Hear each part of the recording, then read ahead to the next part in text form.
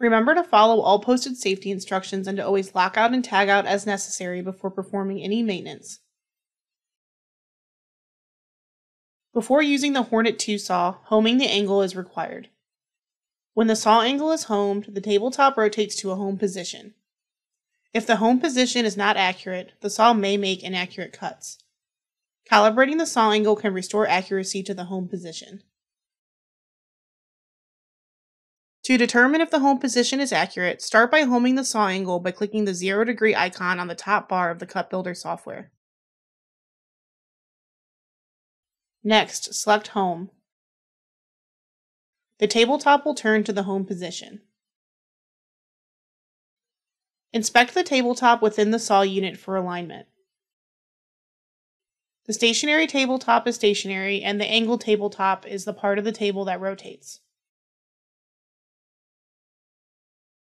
There are 2 groove sets on the stationary tabletop and the angled tabletop.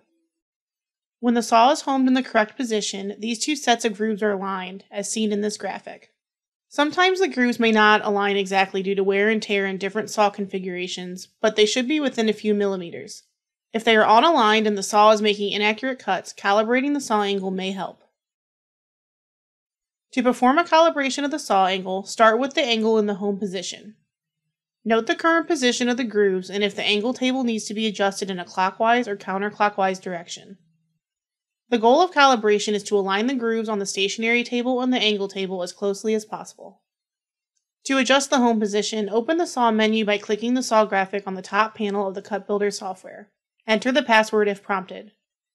The cutting device settings window will open. Adjust the hard stop, home, offset, motor counts figure to calibrate the angle. Adjusting the number to be lower causes the table to turn in a more clockwise direction when homed, and increasing the number causes the table to turn in more of a counterclockwise direction. Note that the hard stop home offset number should not be configured below 11,700 or above 12,300. If adjustment beyond this range is necessary, there is likely a problem beyond calibration, such as a loose belt.